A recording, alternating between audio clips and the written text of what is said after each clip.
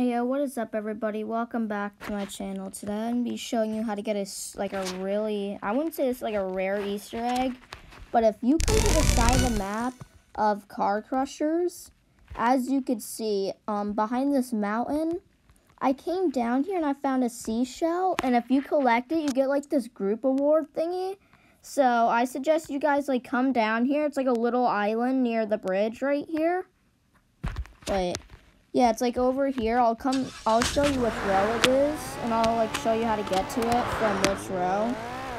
So yeah, if you come over here, we're just gonna go, let's see what row it's from.